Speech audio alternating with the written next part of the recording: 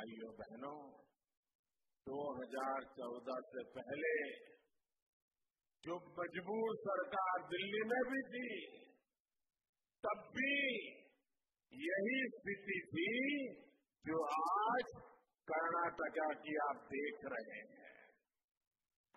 2014 से पहले प्रधानमंत्री की कितनी पूछ थी, उनको कोई पूछता था क्या?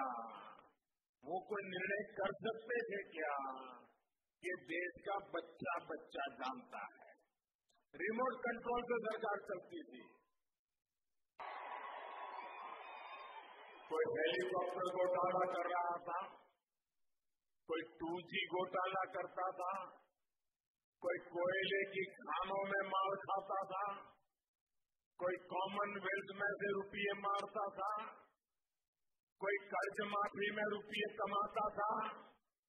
पिछली सरकार घोटालों का वर्ल्ड रिकॉर्ड बनाने की तरफ बढ़ रही थी। स्थिति ये थी कि दुनिया में भारत की बदनामी हो रही थी, विकास थम गया था और भारत में कोई भी पैसा लगाना नहीं चाहता था। इसी स्थिति को बदलने के लिए आपने 3 दशक बाद एक मजबूत सरकार दिल्ली में बनाई थी। चौकीदार की मजबूत सरकार,